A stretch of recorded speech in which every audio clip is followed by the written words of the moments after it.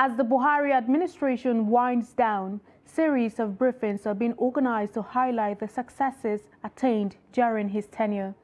One of the major achievements, according to Minister of Information Lai Mohammed, is in the fight against corruption and illicit financing activities. The minister insists that the fight is intact, especially as the president recently signed the Proceeds of Crime Recovery and Management Bill with two others into law to improve the country's anti-money laundering and counter-terrorist financing framework. In line with the new law, all relevant agencies of government have now opened a confiscated and for future properties account with the Central Bank of Nigeria, CBN. I can confirm that so far, the federal government has realized over 120 billion naira, among other currencies, from poker. The money is being used to fund the completion of ongoing critical infrastructure projects in the country.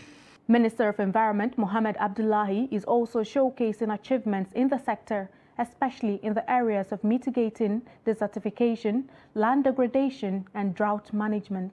We've established a web-based flood early warning systems, which regrettably were ignored by some states. We've also developed safeguards to operationalize action on areas that require movement or evacuation in terms of emergency. We have synergized with the Ministry of Humanitarian Affairs in that regard. We've also established community-based waste management recycling facilities in flood-prone areas across the country. We've also tried to strengthen climate change adaptation and resilience in flood-prone areas. Nigeria has also made great strides at fulfilling its commitment to the 2022 United Nations Framework Convention on Climate Change, COP27.